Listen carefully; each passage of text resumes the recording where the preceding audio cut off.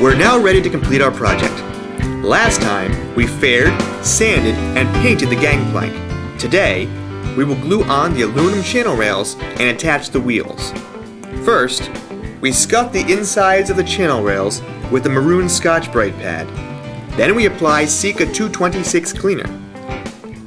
We need to wait 10 minutes for the cleaner to dry.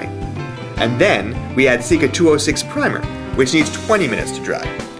Once the primer is dry, we apply Sikaflex 292. We put the axle rod in first to guide the channel rails into place. Then we use a mallet to secure the rails on the balsa. Once they are secure, we attach the wheels.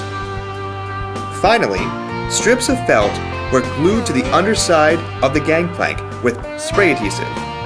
This will prevent the aluminum from scraping the boat. And that completes the project.